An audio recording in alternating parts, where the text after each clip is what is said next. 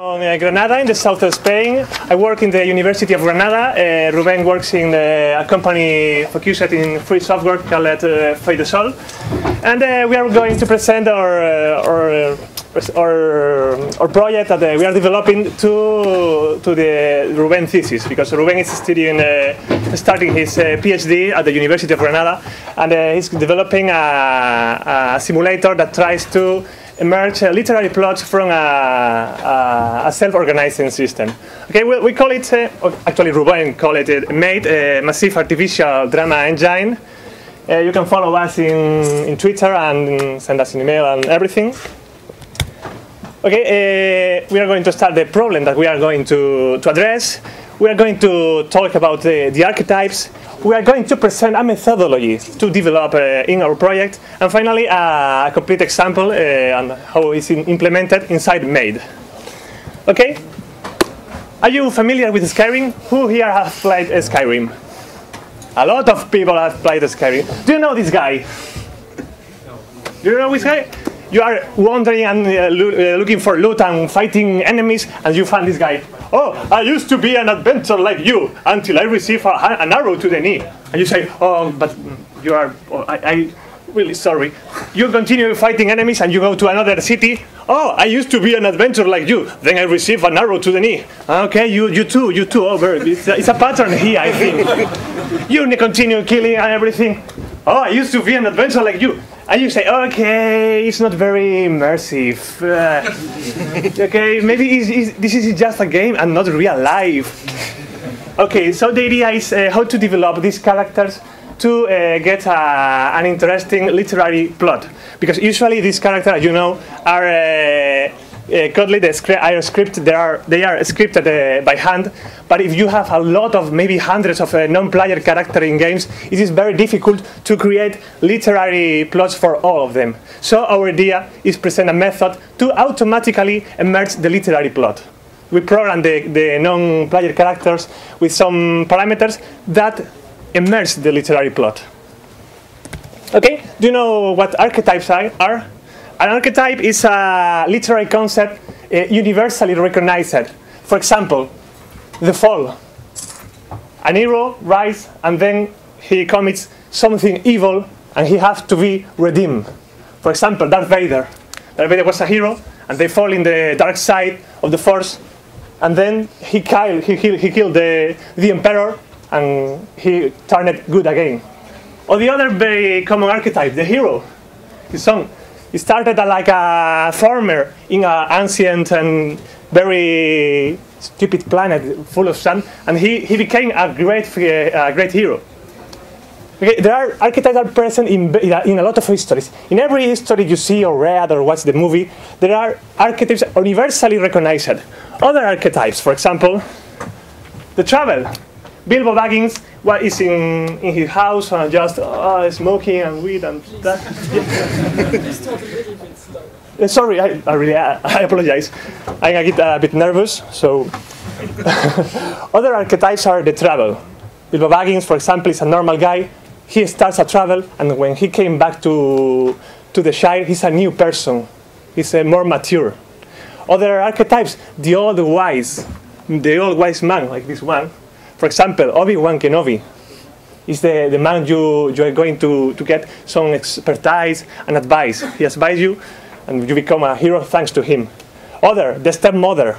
How many stepmothers are in the histories? A lot of stepmothers. Usually they are bad.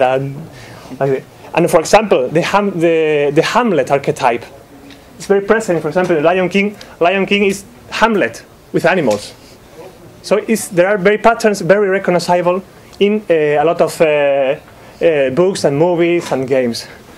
So, based in this idea, we want to model this existing archetype that we know that works, because everybody are using them, and models the agents in a simulated environment. For example, a video game. In our case, we are starting with our self engine. We have also to measure how these stories and archetypes are emerging. Then we are going to use the parameters of the agents. For example, I don't know, the hungry level, the anger level, the relationship with other agents, etc. And optimize these parameters with a genetic algorithm to allow the story emerge in our system, or in a video game, or in something. Okay, before I start, do you know anything about genetic algorithms? Yeah, sure. Yeah, everybody knows. Well, for the one that doesn't know what it is, there are optimization methods, stochastics, that population-based. There is a lot of using NP problem optimization, and well, there are a lot of conference books and everything. They are very easy to understand, but it's not the scope of this presentation, so I'm going to skip it. Finally, we're using this system to write scientific papers, because I am from the university, and you know what happens in the university: publish or perish. So we are focusing in write papers. So we are using this methodology and system to create graphs like this. You know, wow, bus plots, wow, colors, amazing science. That you can write our papers when they are still under consideration in a conference. You can follow our Twitter or web when it's published. We will send you if you want. And now this is time to play with the environment. Ruben is going to start. Okay, it's my turn. As you may know, the genetic algorithms take a long time to work. So I can try to do some things here, but it will take a long time. Anyway, as a test, I will launch some things. Yes, this is NetBeans. And this is the application we have done. And, well, I will explain it later. But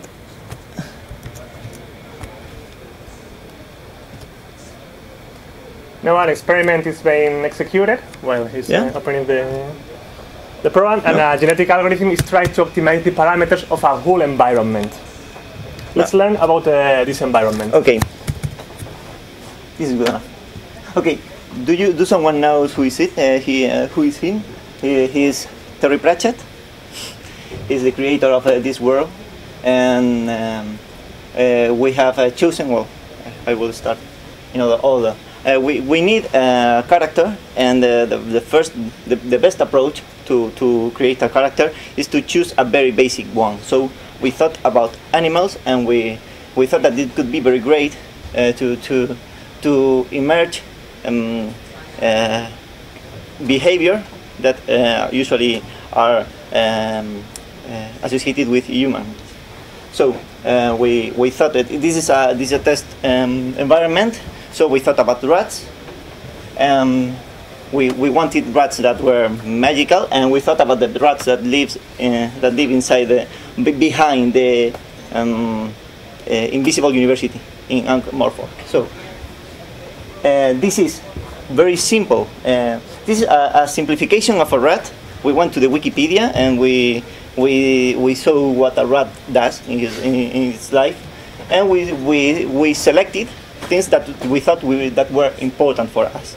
So a rat can move, eat, attack, defend, escape, find a mate, have enough of spring, born and die. That's almost all. We thought that was interesting for us. So this is a finite state machine that models the things that we have done, and we have selected a very clear language that we can lately we can use to find different expressions. We can model different things to find the patterns that we're looking for. So it's interesting to remark the difference between stereotype and archetype. With this finite state machine, the rats will act like a stereotype. Each rat will act like a generic. Will have the generic behavior of a rat. So in a complex system like the one we are modeling with hundreds of agents collaborating, relating, eating, fighting, we think that we want to model we think that this stereotype, we are going to emerge, we are going to use the language from the finite state machine to emerge different archetypes. Okay. Okay, so as in the genetic, okay, so sorry, I'm a bit nervous. So we want to evaluate the fitness of an agent, and we have in this example, so we have done it with Avengers, for example. An Avenger is a rat. This is a model in the finite state machine. A rat that is an Avenger is a rat that eventually is attacked by other rat, and after a while this rat attacks the same rat. This is not implemented because the rats don't have memory. So well, we'll come to this later. When we execute it, we select the configurations. We run the genetic algorithm that behaves as normal. And with the configuration, with the best configuration, we launch an environment. And this is, okay, we have probably 400 rats here. And we find that one rat is an Avenger. And this behavior is found in the rat is nudged by the 17, and after a while he nudged 17. So this behavior is not easy to find, and to find it, it's we have to choose the correct parameters in this silly implementation of a rat to emerge a behavior that is not that can be easily found and that's complex relations. Summarizing, we are going to, starting from several actions, the limited action, we want to make another actions. We model the fitness function for the genetic algorithm to measure the actions we need. So the parameters of the individuals are obtained, and we can use this set of parameters in a video game, or for example, from this log we can emerge an story, basically converting with Perl from these words to more literary ones. The areas we have used are those one. The most important is JGAP, that is the framework we have used for the genetic algorithms, and the software is GPL, and we have developed it in JavaFX, the GUI. That's the reason why it's so slow. No. Okay, so maybe it's not so slow, and it's doing things, yeah. So we can see how the fitness, the number of Avengers in this case, are emerging in this population. Yeah. So this is a beta version, an alpha version. So in the roadmap we have many items. For example, in implementing more complex agent and archetypes, importing and exporting to real game engines.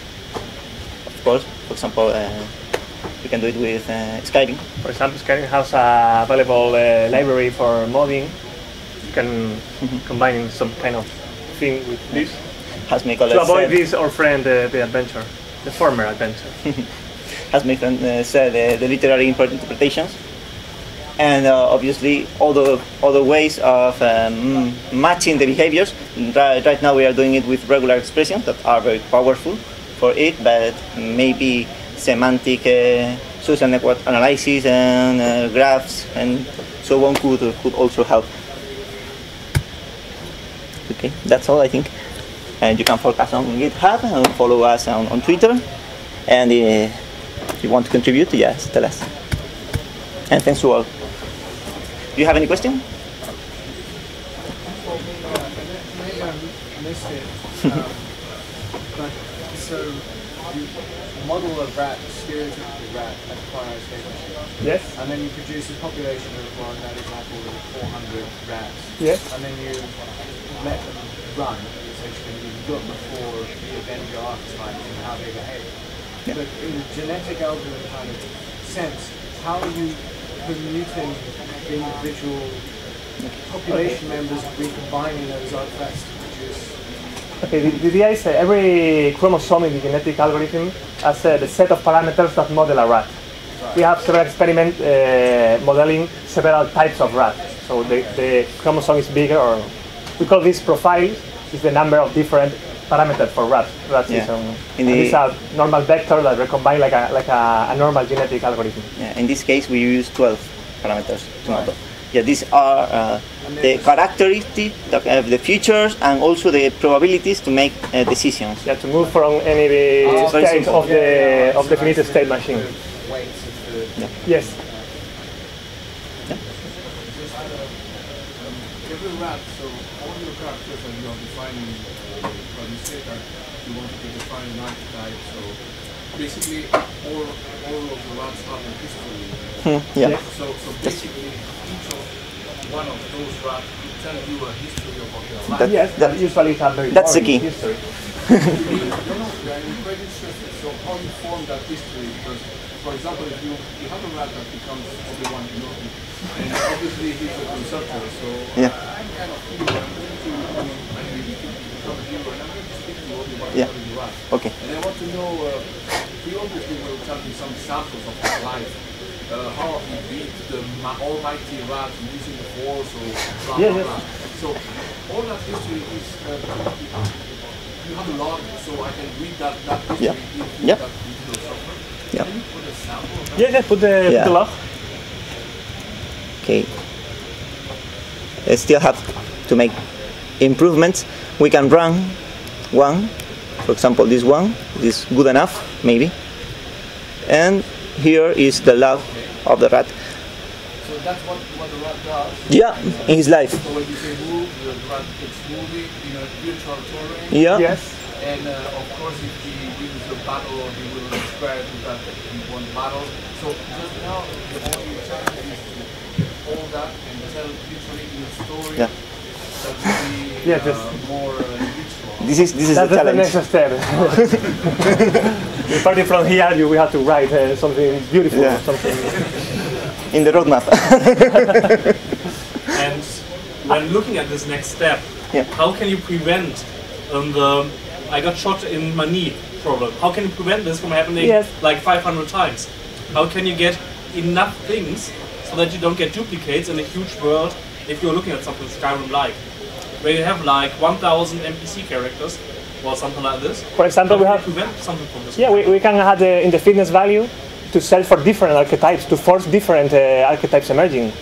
So if, for example, we have here several Avengers, but we can say, okay, the fitness function that models this environment penalize the algorithm several archetypes at the same time. So you have to maximize different archetypes.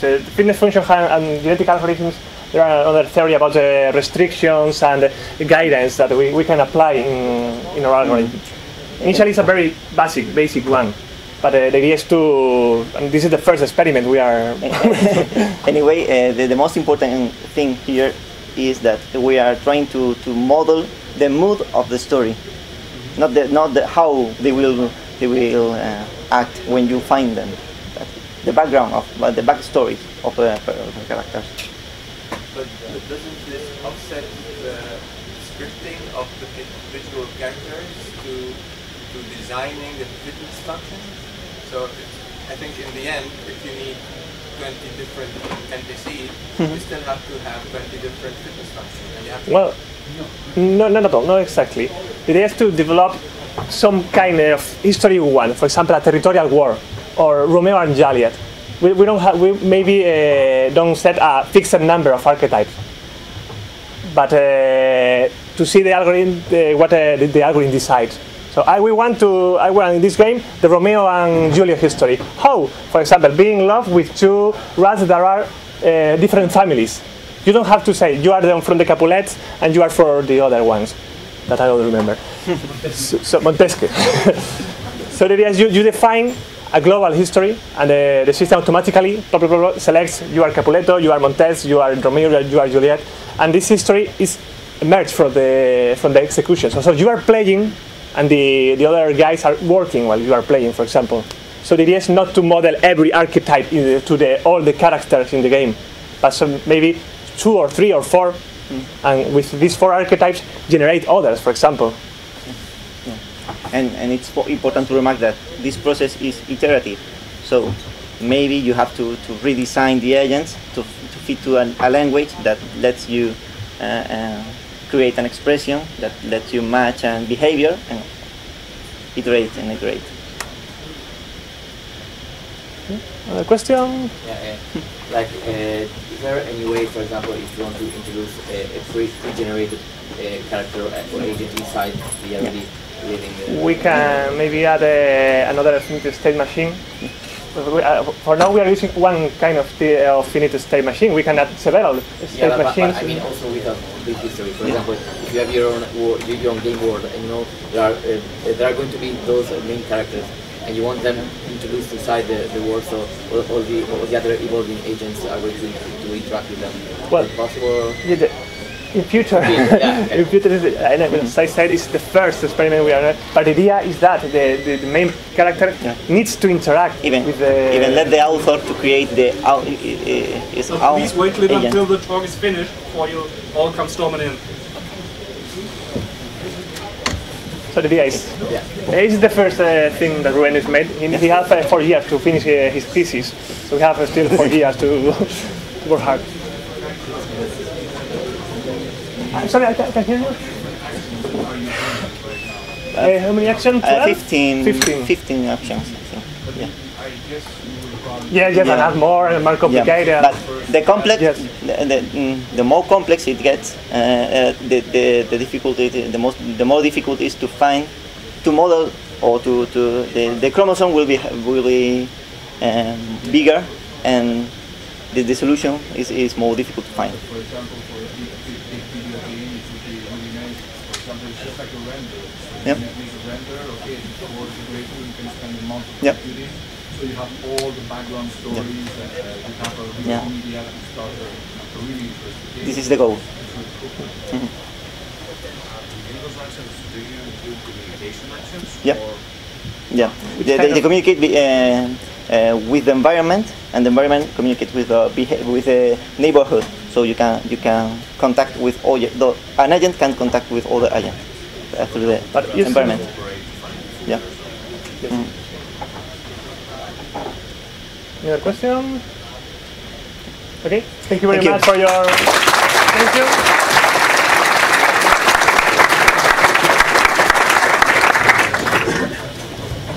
Yeah.